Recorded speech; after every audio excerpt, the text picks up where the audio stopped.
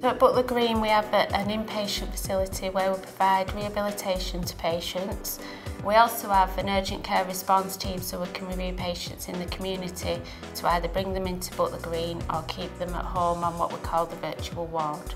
We provide wraparound care to our patients because we look at them holistically. We have extremely good links with our own community services, Age UK and other providers, which allows us to look at that individual as a person and then plan the care around them.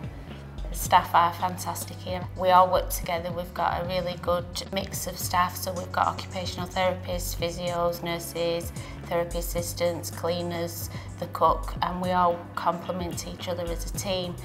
We have extended our services over the last 4 years. We've developed the nursing side of intermediate care. So we now provide an IV service which is unique to Oldham, so we can treat patients and give them IV antibiotics either in the unit, ambulatory clinic, or treat the patients in their own home. The staff here have been amazing.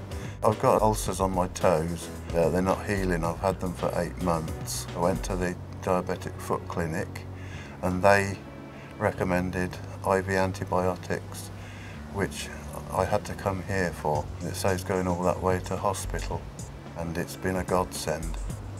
One of our biggest benefits is keeping patients in their own home and avoiding the hospital admission. And by doing this, we're also saving the NHS a significant amount of money. A recent survey showed that we save 1.3 million, which is a massive achievement for Butler Green.